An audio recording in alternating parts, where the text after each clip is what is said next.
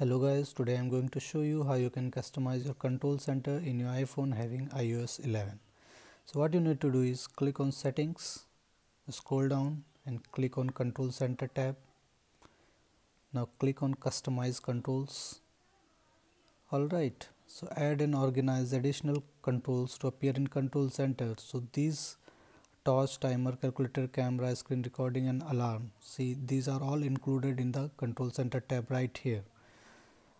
If you want to add more controls, there are many options given here. See Apple TV remote, low power mode, magnifier, notes, text size, wallet, whatever you want to add, simply click on this plus sign right in front of it and it will be added. Suppose I want to add notes, simply click on it and you will be seeing the notes right here, which now included right here.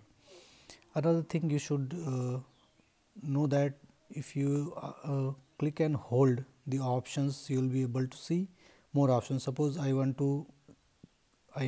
clicking and holding this one, so I will be able to, I am seeing more options like airplane mode and airdrop.